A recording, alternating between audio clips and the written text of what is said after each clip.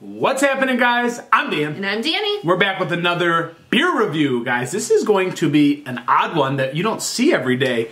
Oozlefinch. This is Don't Be Weird. Charcoal infused sour, I believe. This is quite an expensive beer, coming in at $6.49 for one can, guys. So this is something you might find it like lower, but we picked this up where from we found it. Yeah, Beverage Company in Traverse City. So take it away.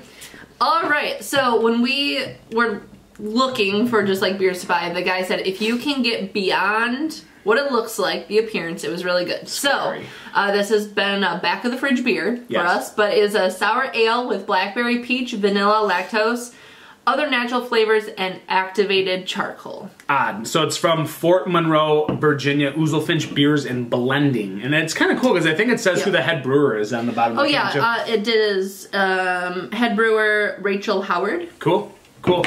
And what I thought was odd, guys, is you can scan this kind of QR code for the date on, or the canned on date, which is interesting, batch 549. I clicked on it with my phone and it went to a variety of beers. Kind of didn't even see this one, so I'm not sure what's going on or if I did something wrong, but we're not going to waste more time on that. It's been at the back of our fridge for several months. And something, to be honest, and well, yeah, but not that long. It's been a couple months, probably. Yeah. But guys, I have to show you this because I saw a picture of this. Activated charcoal. Oh no! Why do you look like this? So they said if you can get beyond what it looks like, it's very tasty. It looks like death in a glass. It honestly looks like ooh, look at it bubbling. It is so, it's like tapioca head on top too. Yes, it's like rising bubbling. But it looks like maybe a puddle of dirty water. Don't lick it. I had to because it slipped out. It looks like sludge, like... It looks like tar and like gravel, dirt. Yeah, oily gravel, like nasty. It is... I don't think they can see it. It's very bubbly. That's insane. That is insane. Let's go to an aroma. We're losing focus on us because we were focusing on It'll come back, and it did. Okay. The aroma's good. It's very grapey. It's berry forward, isn't it? It's like vanilla, sweet cream. Like, blackberry, peach, vanilla, lactose. Yeah, it's like blackberry, like rich milk to me. You know? But it is very thick, milky, sticking to the side of the glass, like... Not appealing on the, this is not going to be a pretty picture. It smells like strawberry milk. Like that's kind of the vibe it's getting, but it's blueberry, right? Is that what oh, and there's peach. That's what it is. There's peach. Turn our teeth up. It's peach. That's what it is. There's that sweetness and another fruit, and it was peach to me. Yeah.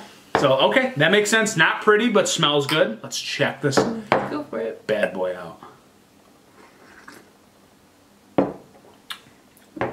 Hey, man. Hey, I got a dirty. That's not bad. When you look at this, you think it's gonna be repulsive. I mean, that's actually quite delicious. There's a lot of peach juice in there. Yeah. Fresh peach too, like juicy peach, ripe peach. Sour, like has that tart, but not overly sour, where it kind of just like destroys your palate. Vanilla rich, blackberry darkness, juicy berries, blueberries. Blackberry, raspberry kind of thing. I think without the peach, it'd be a miss, but the peach kind of brings it all together. There's this big sweetness that's brought out from the peach. I mean, there's this gigantic overripe peach that jumps in. Very fresh peaches in here. It's tasty. Yeah, it's just kind of funny, like the Don't Be Weird, and this is like the weirdest beer I've ever had. This is probably one of the craziest beers we've reviewed. I mean... yeah, I mean, they got like the ice cream truck and stuff like it is. It's got like this peachy vanilla ice cream kind of vibe to it. Icing from a cake.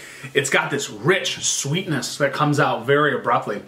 But yeah, then there's like this little blackberry tartness on the back end that kind of mixes with that lactosey creaminess. It's really tasty.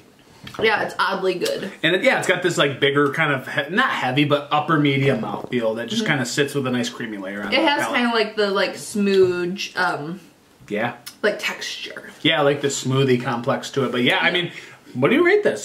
This is not expected. I mean, he said this was good. I guess I will give it to the guy because this is a hell of a lot better than it looks. Yeah.